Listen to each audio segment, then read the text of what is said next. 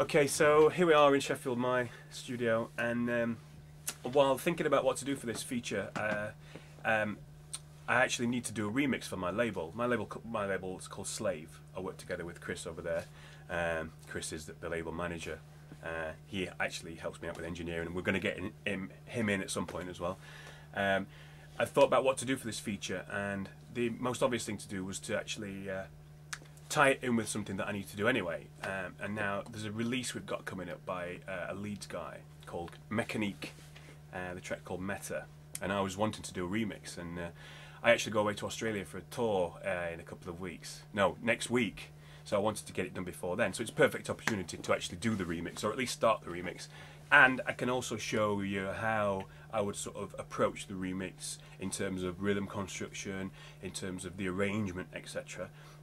How the thing's put together, you know, a few techniques of how to do it. I don't think I'll be able to finish it in this short time we've got, but I can at least kind of, you know, show you how, you know, some techniques that I might use to create the remix itself. Obviously for this we've got all the remix parts. Now the guy from Mechanique, Chris, he's quite good. He's sent me all the parts as WAV files, and they're all sort of looped up or ready to go. So it's a case of just dropping them into the arrangement, seeing what we like, seeing what we don't like, and kind of building up around there. So what we're going to do is we're going to start with my basic auto load, which you know, is very basic. At the minute I've just got a few audio instruments in Logic. A few audio instruments, we've got some samplers, we've got some, you know, drum machines, etc. And I've just got some basic drum patterns here. You know, we've got like a basic, just a kick drum. These are just patterns, not necessarily going to use the sounds that are on here, but they're just patterns for us to, something to start with, basically. So it's a basic auto load. You can see with my mixer here, I'm just going to be working with the audio instrument side of things, which is across the front.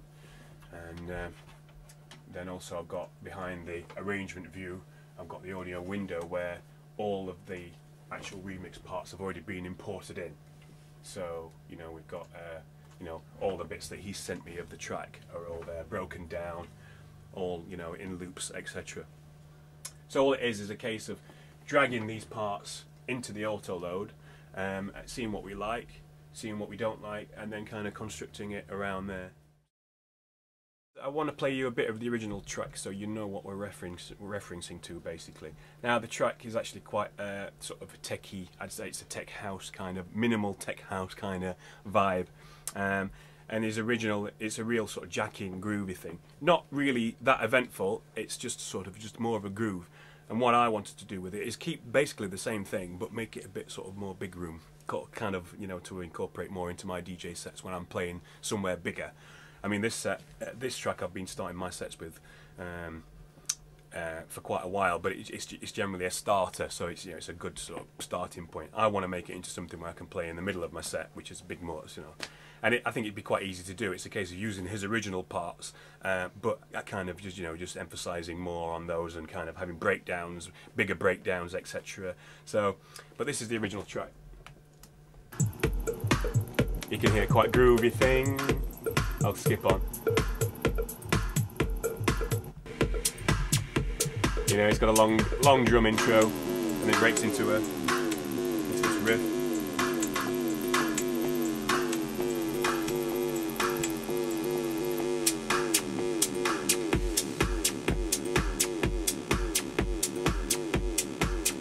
Basically, that's it for like about 8 minutes. Isn't it? It's a really simple track. There's nothing to it at all. It's just percussive. It's kind of you know, it's just got this riff that runs all the way through. Kick drum keeps dropping in and out, and that's it. And that's the beauty of it. It's simple. You know, maybe a little bit more percussion, but that's it. That's it at its fullest point. Okay, so what I've got is Chris has been kind enough to send me all his parts, and so what we've got is, you know, we've got everything broken down into loops, basically. So what I'm going to do is just drag the parts, you know, into the arrangement and start working with them. So we'll start with the main line because I think that's where we're going to get the key from. It's always good to start with something with a bit of key, obviously. Obviously, then you can, if you are going to write a new bass line, if you're going to put any rhythm or if you're going to put any noises to it, then you've got some key to work with. So first we'll have a look at the arrangement.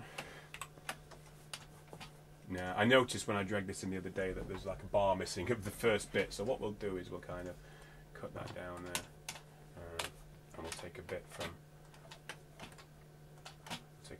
over here. There's your frog farting. I knew I heard it somewhere. So what we've got now is,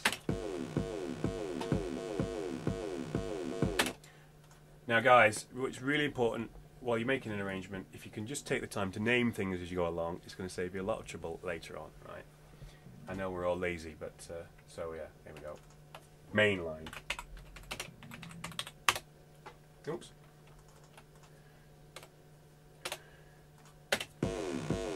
So you can hear I've basically got a basic kick drum. I brought the main line into there. Yeah, so now we'll do a bit of mixing on that. Obviously the kick drum needs to be a bit loud in the main line. You can see on my auto load here how I work with the mixer page. It's quite, I've got like, you know, 4 mixers open, and how I've got it with Logic, you can sort of arrange the environment in any way you want. So what we've got is on the first mixer page here on this big screen, we've got, you know, just the audio. These are all audio channels. The second page, by clicking on here, takes you to the buses. The third page, clicking on here, takes you to the auxiliaries. And then finally the fourth page on the bottom is where the audio instruments are. So rather than having one big screen that I'm constantly having to navigate around, I can, if I want to go to my audio instruments, it's just a case of clicking on this bottom screen here and they all come up there like that. It's quite easy. I don't have to have everything in the arrangement page to be able to reference to. It's just there.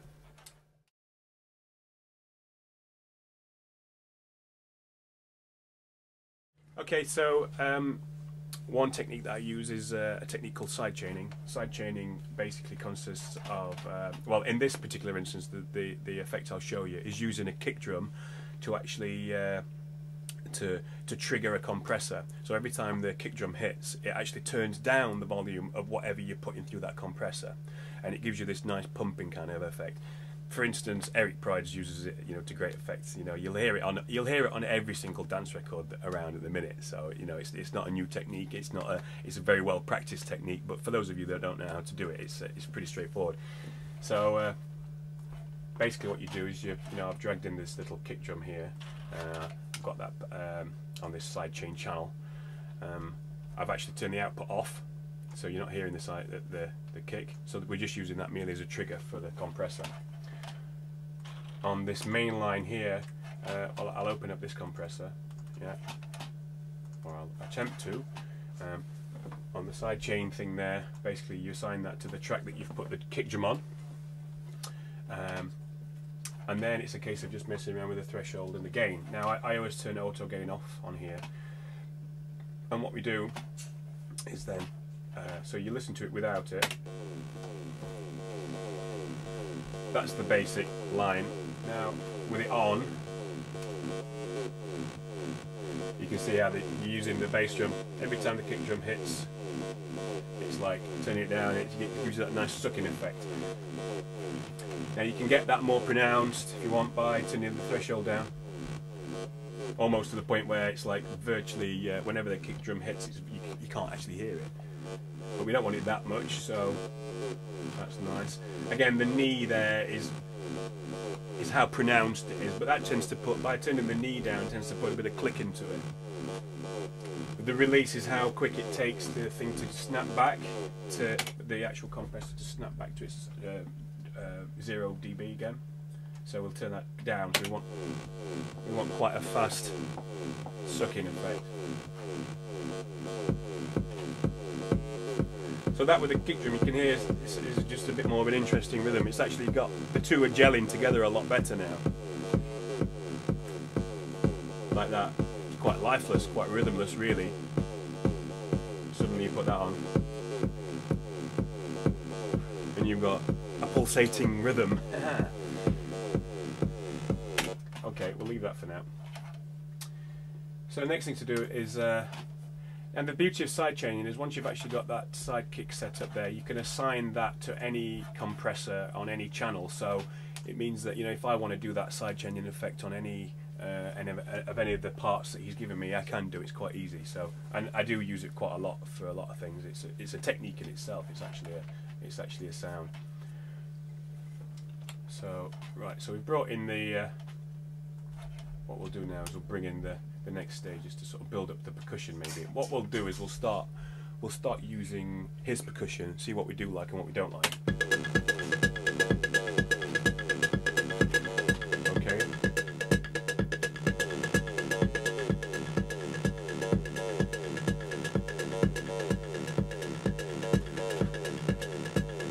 I've already got a hat here.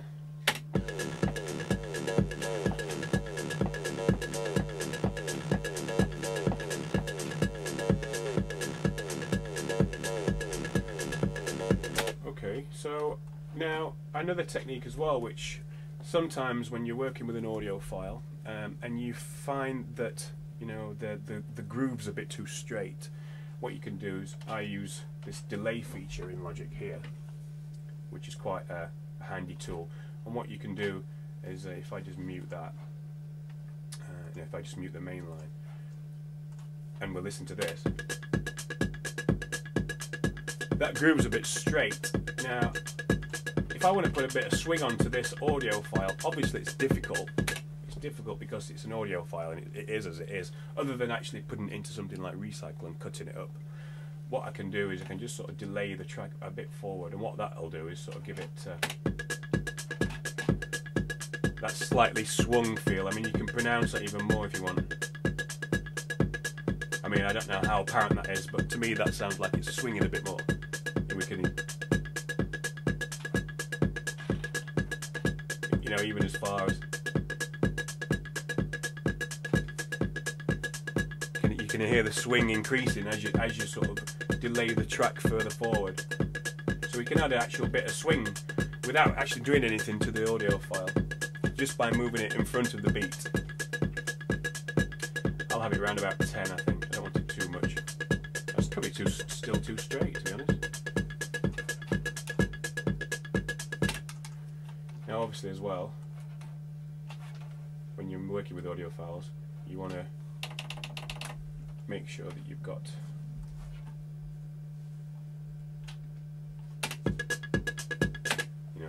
the files are actually starting right from the beginning. You got there you go. So I want to put a bit more on there because I've moved the start point a bit.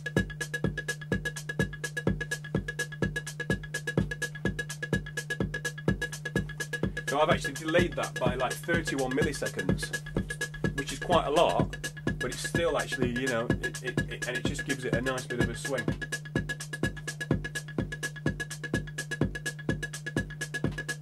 Okay, now bring the main line back into it, and again we can do that with the main line. We'll delay that. I'll probably take it up to we'll start with 30 and see if it's too much.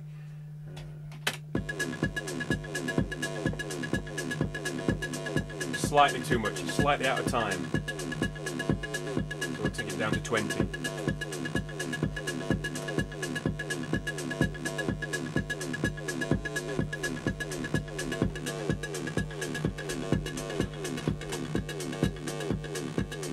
Okay, again guys, name your tracks, please. So this is, what's this one called? This is 16 type perk. Okay, 16 TYPE perk. Okay, now if you listen to this groove, this is pretty much as his track is. His track really doesn't do much more than that. So what we're going to do is attempt to sort of maybe put a little bit more into it, maybe a different rhythm. But first we'll start by kind of bringing all these extra bits in. We've got a thing called bassline here, which I actually think is just a percussive. Again, make sure that yeah, that's a good one. Okay, now this is just.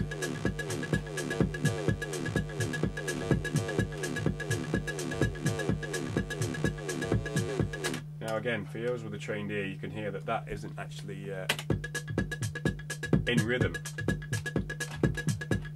Again, the old delay technique, which will sort of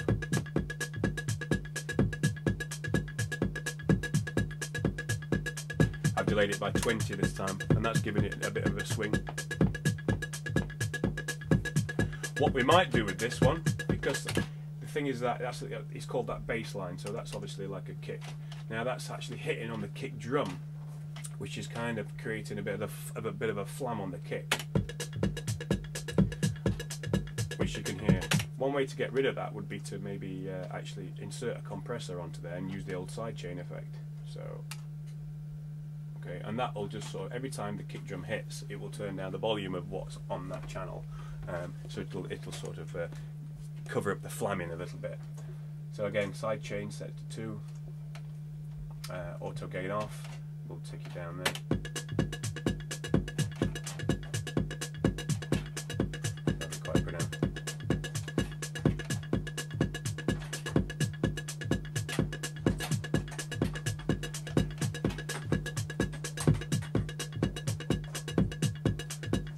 See, I don't know if you can hear that, but it's actually disguising the flam on that little thing. Other than going into the file and actually cutting those out wherever there's a kick drum, you know, it's a quick way of sort of like turning down the volume of that particular hit there.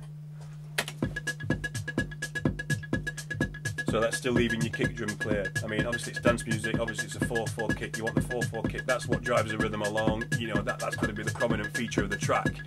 Other than turning it up really loud, which is turning up a kick drum really loud sometimes, because it's got all the energy, can sometimes eat up all your headroom in the mix, so which is what you don't want to do. You want to basically leave room in the actual mix itself for the kick drum, thus the side chaining effect. Okay, so that's nice, we've got that bass line. We've got a crash, obviously we don't need that. We've got something called drone. Now I believe that drone is going to be just like a bit of atmosphere.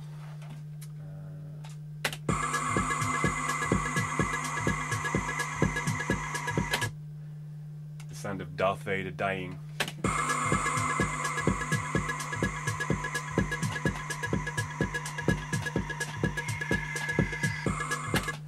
We'll leave that for now. Obviously that's an effect. We can use that in the arrangement later to create a bit of atmosphere, or to create like a, you know, a crossover between into a breakdown or something.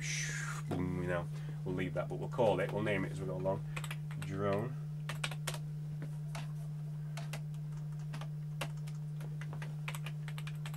Now, if you were really anal, what you would do is you'd separate your audio tracks into like sections where you'd have like 1 to 10 or 1 to 20 are drums, 20 to 30 are you know, synth noises, 40 to 50 are vocals, whatever. But you know, just for this, I'm just going to put the tracks, you know, as I drag them out into the arrangement.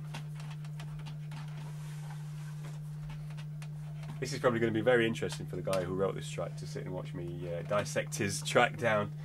Oh, that's nice. I like that. Strange little thing. Also, as well, I've got universal track mode selected in Logic, so I can actually choose whether or not it's a mono or stereo track. So always check to see whether it's stereo. You know, sometimes, and if it isn't stereo, don't waste a track by, you know, or don't waste processing by having it as a stereo track when it's only a mono track. So I'll check. Well, obviously that's very stereo, so we'll keep it as a stereo track.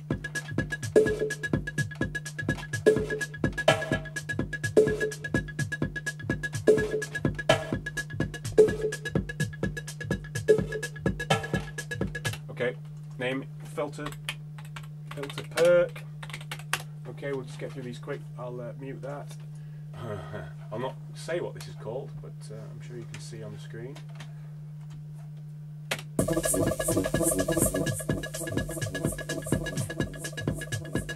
Interesting little thing. Again, side chain it. Logic's got a great compressor for side chaining. I've yet to actually find another one that's got a side chaining feature on it. I think some of the Sonicalis. Is it Sonicalis? Sonalkis. What? Sonalxis. Sonalxis. Them guys. They use. They've got a side chainer, but there's not many others that have. So we stick with the Logic one for now, which is actually a very good compressor, anyways.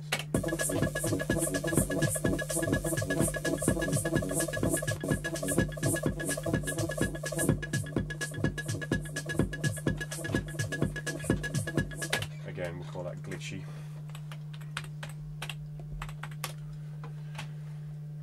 Apart will mute again because it seems like an effect. We've got his hat by the looks of things, which we'll stick in there.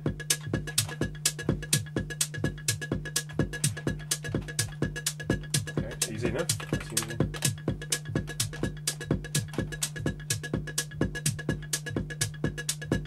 Again, if you delay that forward, you'll have the actual beat hitting slightly in front of the beat and slightly in front of the kick, so you'll get that.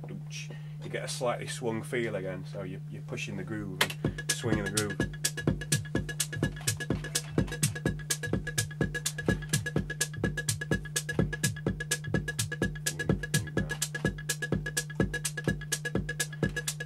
I'm using this percussion here as a sort of reference to the groove of the actual track, because I like that. It's not too swingy, but it's got a certain amount of swing to it. So this is why I'm leaving this part in as we build up the groove. It's just something to reference to. Hypnotic perk sounds nice.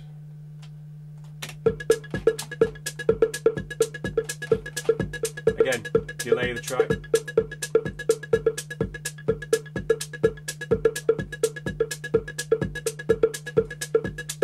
Great way of creating a bit of swing.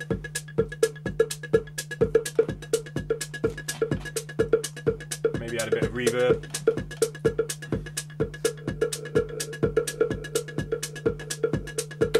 Reverb, I've got buses set up in my auto load. We've got from, I leave the first sort of 10 buses free, but then from 11 to 16 is just some bus effects basically. One of them is a reverb. Well, I've actually got 2 reverbs set up.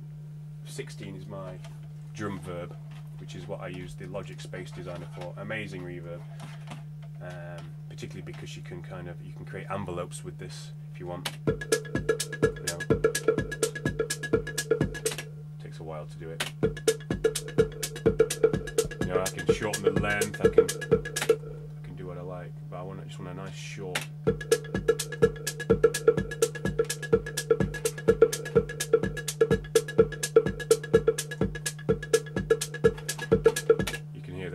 I've shortened it down. I'm getting a really interesting kind of reverb which cuts off.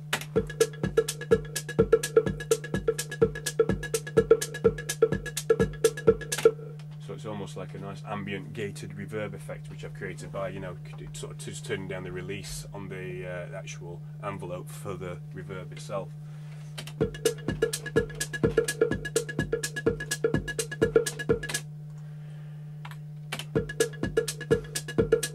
Okay, hypnotic perk. Main line, we've got that in. Meta, right, I imagine this is from a synth called Meta.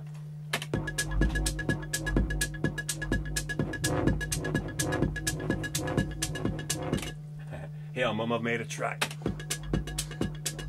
What do you think? There we go, I like that. We'll leave that in again.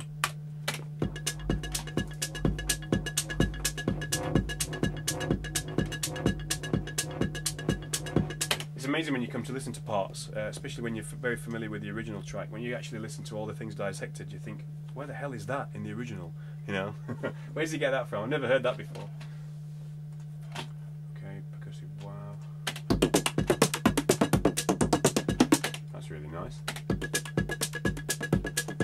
Again, groove-wise, we've already moved the groove of this 16 perk type at the top to like 30, so I'd imagine this one's going to be pretty much the same. Double check that you've got your start point spot on, which it is. Yeah, take it to 33. There we go. Try a bit of reverb on there.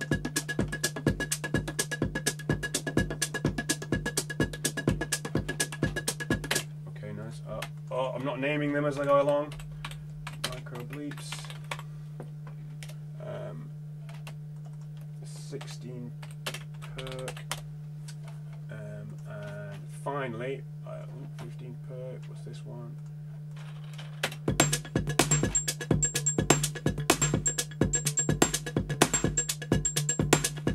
Again, same delay. I call that R5. R5 perk.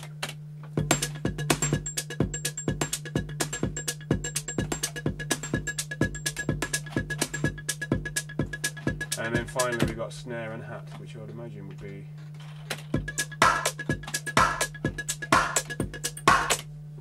his actual clap. Now, I may or may not use these rhythms or some of the percussion that he's got there. I might actually use my own stuff, but I think some of it's actually really nice, so it would be a shame not to use it. So, and for what I want to do is, I actually want to leave the track pretty much as it is, but I just want to create, you know, a bit more of a big room feel. So again, that needs turning down.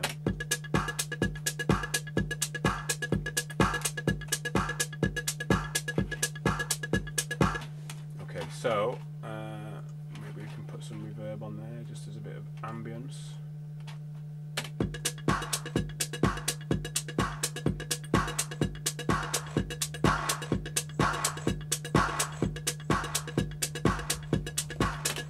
Now, what I also do as well is I'm going to now start grouping up my percussion aspects of the track. So we'll take that up below there. Got the percussion there. We've got there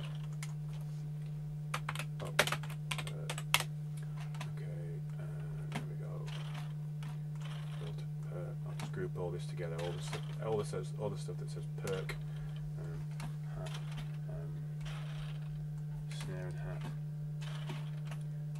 5 per. Okay, is that micro bleeps, hypnotic perk? There's a lot of perk.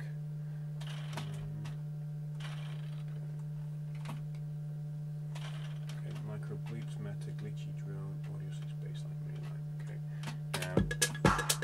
now everything that's percussion we shall, including the sidechain kick, we shall colour. This is a good thing to get into. Make sure you colour your thing so you know at least what it is in the arrangement. So we know that that's all percussive stuff. Okay, leave that out there for now. And also what I do as well is I generally sort of send all the percussive elements of the track to the same bus, and I just insert a compressor over that bus just to sort of homogenise the actual loops a bit so they all sort of gel together. Sometimes when you're working with drums, you'll notice that you'll start building things up and they all sound very separate.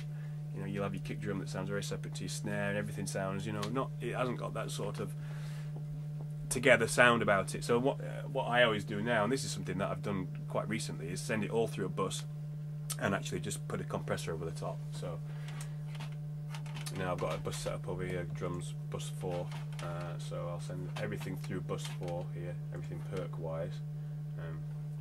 Now sometimes you might not want some of this stuff through that bus. Some of this, you might want something to really stand out above it all, so you wouldn't send it through the bus, but the general percussion aspect of it would generally go through the would go through that bus.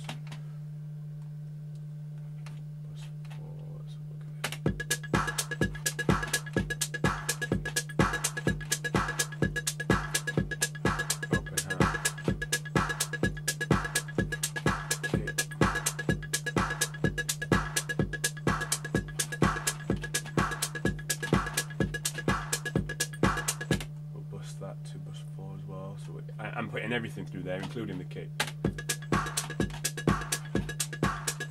Now for the purpose of this, again, we'll use a Logic compressor, but we'll set the threshold off, so at the minute it's not doing anything. And we'll gradually lower the threshold until we can start to see a bit of gain reduction.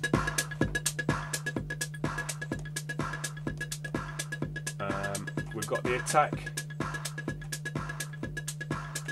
I want a bit of the actual transient of the percussion to come through, particularly the kick drum. So what I'll do is I'll turn some of the attack down to like around about 5 milliseconds,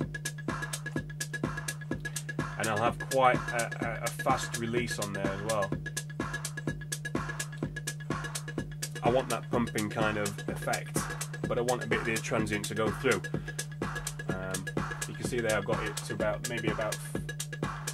up to about 5 dBs of gain reduction, so I'll turn the gain up there. Now, I don't know if you can hear that, but rather than like a lot of separate percussion on top of each other, that all now sounds like it's all part of one. It's all, and that's just by putting a bit of gentle compression. You know, like a 16 dB threshold, slight bit of attack. You've only got like a 3 to 1 ratio, and quite a fast release. I mean, you can have the release gives it that sort of, you know, real pumping, clubby feel. I generally set the release around about 20 milliseconds. Okay, but that's all if I want to use this percussion. This is all his percussion. I might want to actually construct my own rhythms, which is what I think I will do. So.